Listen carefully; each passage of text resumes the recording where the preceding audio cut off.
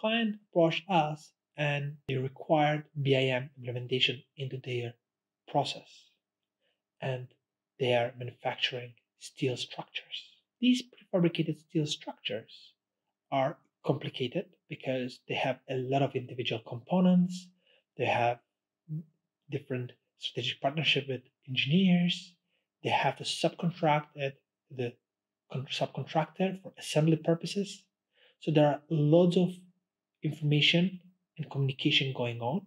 At the same time, they have to ensure that the budget and the time of the project is reasonable with the project owner. At the same time, architect should be satisfied with the design of the structure. Therefore, in order to visualize everything more accurately and to keep a sustainable supply chain throughout the project lifecycle, we established an objective to reach maximum for fabrication, for bedding, and for assembly.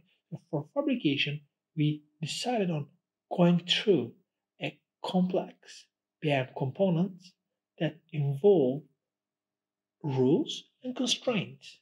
So we know that these components should be used in a particular method, in a Lego format, so we can quickly bring the whole structure, whole canopies together. At the same time, when we have the whole structure, we could share easily the 3D information, 3D model with the architect, with the project owner, so they can visualize how it really fits with their design. They can provide feedback, and we can do the respective amendments very quickly, and then the bidding, the quote to the project owner can go right away because we'll have the bill of materials, BOM, directly extracted from the nested components, and those BOM will be very accurate because all the components that will require to construct this structure will be included in this BOM. And the bidding process to the project owner is accurate and fast, and the risk of the manufacturer is significantly reduced because we know exactly what kind of input we need for that project, so he can arrange his supply chain to deliver the project within that time frame and within that budget. For the subcontracting and assembly side, they were getting very high fees because subcontractor found it very complicated. At the same time, a lot of information, and they did not realize how much input they will need to have to deliver for this project.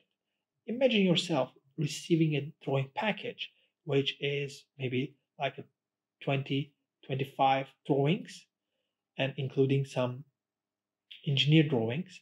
And they are looking at the drawings, and there are too many details, too many data.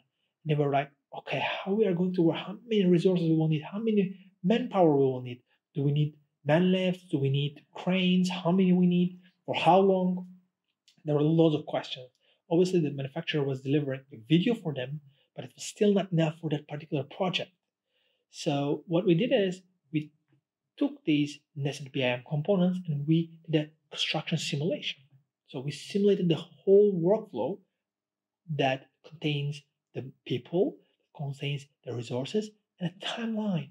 So it was clear for the subcontractor how much input he needs to put, and it reduced his risk significantly because everything was transparent. So bidding for assembly was much, much cheaper. As you can see from this example, our objective and goal was different because of our particular purpose, because it was a manufacturer and we had to focus solely on that aspect. Once we established the workflow and the process, we got all the actual lengths through the nested components in Revit. However, we needed additional optional tolerances needed from the shop due to the proper cutting and proper hanging. And then the final cut length BOM was identified. The question was, how do we optimize the stock? And we pretty fast went through a formula, first with decreasing, and we were able to get some good bin and optimized version. However, there was still a certain level of waste occurs with this algorithm. Once we went out of this with this algorithm, And then we wanted to check how can we further optimize it since we have a stock and different sizes.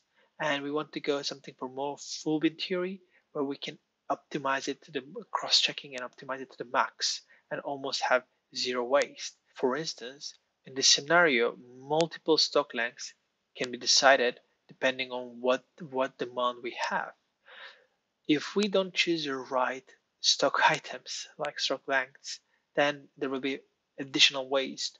Right now, we have very little waste in comparison to the first fit decreasing. That's really important. In order to put this formula to the next level, we are actually adding additional rule set where we say if it's less than 10-inch, do not include it as a waste. So it has to be more than 10-inch waste or no waste. Therefore, it's really important and it can be further optimized. So we can add certain rule sets as an additional optimizing the waste. And it's really getting complicated. The script is over here. It's a little bit messy. I'm sorry for it. It looks really messy right now, but we'll be adjusting it and it will be more clean and neat after it's done.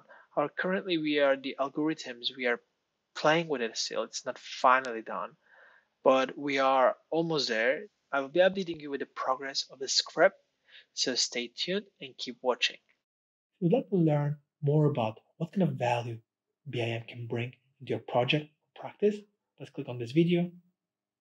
Don't forget to like and subscribe to our channel because every week we are going to publish at least one educational content for you.